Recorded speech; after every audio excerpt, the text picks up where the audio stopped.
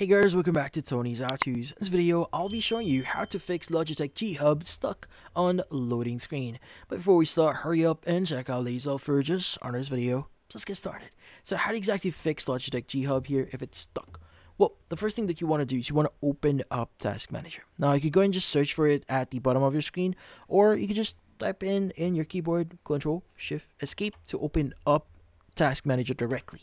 Now in here in Task Manager, you want to look for Logitech G-Hub. So you just need to scroll down a bit here until you see a G-Hub here. So it might not exactly say Logitech G-Hub, but it should say something similar to G-Hub.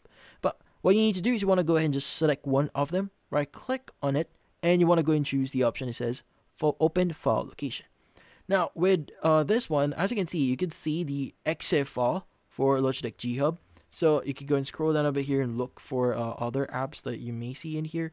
So you can go and scroll down a bit. So if you don't see any or all of the apps here, so you can go and just try the other one. So just going to select this one, right click on it, click on the open file location, and see if you are going to get the other pop-up. But again, this is just similarly, it's just going to be in here. Let's go and go to the LG Hub here and see if we could basically see it. So yeah, under LG Hub, now this is the folder that we are looking for.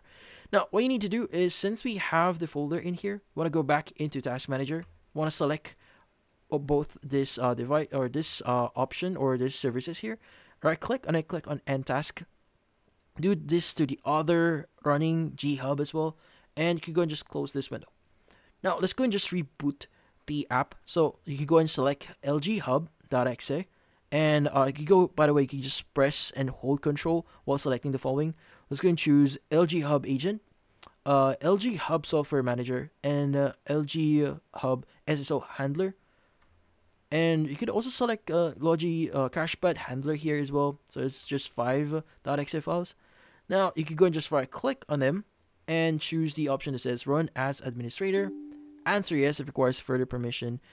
But once it's actually running here, by the way, it's requesting further permission, answer yes. If you do see like this pop up here, go and click on it, answer yes again, until everything is running in the background.